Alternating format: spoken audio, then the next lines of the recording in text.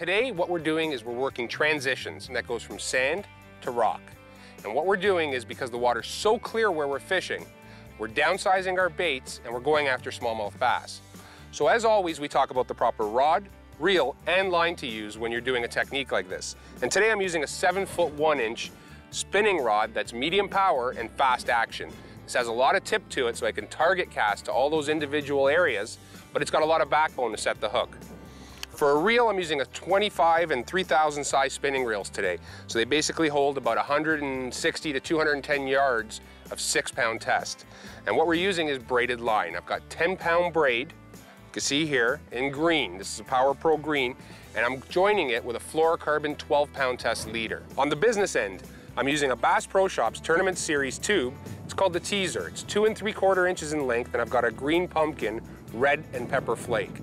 And this has a very fine wire 1/8 ounce jig head in it that allows me to stick those fish and get them right where I need them, right in the bone of the mouth. Now this teaser tube is a little downsized. It matches the crayfish that these fish are feeding on in these transitions. It's a perfect way to get spooky smallmouth. The fluorocarbon's nearly invisible, the braid is ultra sensitive, the bait's small, they don't even hesitate, and they're gonna crush it today.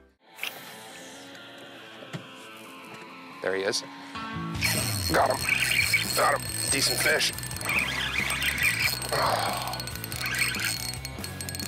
This again stresses the importance of polarized glasses when you're doing this kind of fishing. You know, we're in 4 to 6 feet of water, and really you're just looking for boulders to target.